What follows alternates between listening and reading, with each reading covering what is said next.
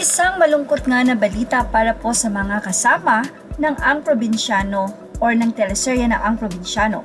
Dahil nga po magandang balita at resume na pong muli ang shooting ng nasabi nga pong teleseryes. Well, inaasahan po ng ABS-CBN na kahit na nga po medyo iba-iba ang opinyon ng mga mambabatas ay makakakuha pa rin po sila ng franchise. At dahil nga po dyan, mukhang tuloy na po ang taping or shooting ng nasabi nga pong patok na serye na Ang Probinsiyano.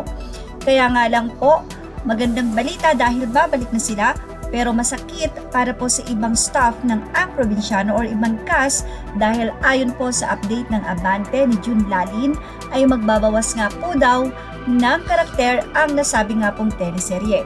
Sabi niya naghahanda na rin pala ang cast ng staff ng FPG's Ang Probinsiyano at sa pagbabalik nga po ng taping nila, ang lahat po ng shows ng ABS-CBN ay merong guidelines na dapat nilang sundin kaya panay-panay na nga po ang kanilang online meetings.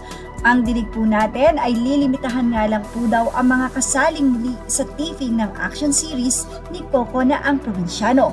Kailangan din po daw yun gawin kasi dahil nga hindi po pwedeng nagkakagulo o napakaraming kasama sa set dahil yun po ang programa ngayong pandemic. At syempre gustuhin man daw ni Coco Martin na isama ang lahat sa nasabing nga pong teleseryes ay may protocol po na dapat po ay sundin. Kaya naman kung po pwede lang ay isasama niya ito ang lahat ng cast ng Ang Probinsiyano. Pero sabi nga ni June Lalin, knowing Coco Martin na sadyang matulungin, sure nga po daw siya na patuloy na tutulungan ni Coco Martin ang mga involved sa nasabi nga pong action serye na ito kahit na hindi sila maisama pa sa pagre-resume nga po ng taping. And yes, like yung ibang Kapamilya Network shows, ila-lockdown din daw po ang lahat ng involved sa pagbabalik ng taping ng action series ni Coco Martin. Nako, sino-sino nga po kaya ang matatanggal? Syempre siguro mababawasan ng mga stuntman at hindi natin alam kung sino nga po ba sa mga karakter ng mga artista ang tatanggalin dahil nga po alam natin na napakarami pong cast na kasama sa Ang Probinsiyano. Pero dahil nga po bawal ngayon ang malalapit at kailangan ng social distancing pa din, ay kailangan nga pong sundin ito ni Coco Martin. Isang malungkot na balita para po sa mga cast ng AP. Kaya naman po isa ito sa pinaghuhumotok ni Coco Martin. Dahil alam niya po sa pag-shutdown ng ABS-CBN ay marami po talagang pamilya na magugutom at damay na nga po doon ang staff ng Ang Probinsiyano. Pero sabi nga natin, knowing na matulungin talaga siya, kahit na nga sigurado na hindi kasama ang mga ito, ay makakatanggap pa rin sila ng ayuda kay Coco until na maging maayos na nga po ang lahat. But anyway, sabi nga po natin, once na mabuti kang tao, babalik ito sa'yo.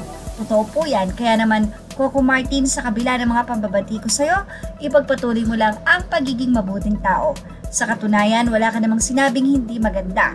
Sinasabi mo lang, syempre yung side mo as kapamilya at bilang isang kapamilya at ABS-CBN, nakita mo kung paano ka rin naman lumago, lumigaya, naging masaya at nakatulong sa ibang tao dahil din sa network na ito.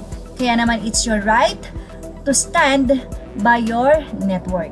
So yan po ang ating Showbiz Snap update. Ano po ang masasabi nyo sa pagtanggal ng mga empleyado ng Ang Probinsiyano? Malungkot, pero mukhang ito po ay talagang magpupush through. Ilagay lamang po ang inyong opinion sa ating comment section. And kung nais nyo naman po ma-update everyday ng ating channel, mag-like, mag-share, mag-subscribe, and hit the bell na rin po para po sa inyong fast notification. And thank you for